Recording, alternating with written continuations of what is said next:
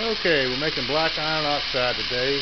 FeO, that's what I need from Edison batteries. I just want to try to convert the red iron oxide over, but trying to heat it up and keep carbon monoxide and carbon dioxide on it. It's too much work. You just take fine steel wool pads and light them. This is right here. And that's what you get. This thing weighs 7.2 grams, and after it's incinerated here, it'll weigh actually 8.7 grams. It'll gain 22.7% oxygen and increase it. But anyway, that should give you the rough idea here how that's burning. Turn this torch off. You don't actually need to use an oxidized flame. Just a regular propane torch will work.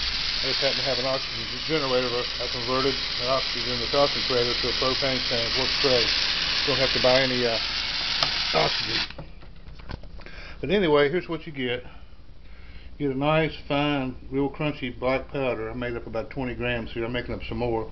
I'm going to stuff these into a steel wool pad for my Edison batteries, like an eclair, and wrap them with wire and put them in a press form, which I'll show you later on. But right now, that's it for today. Thanks.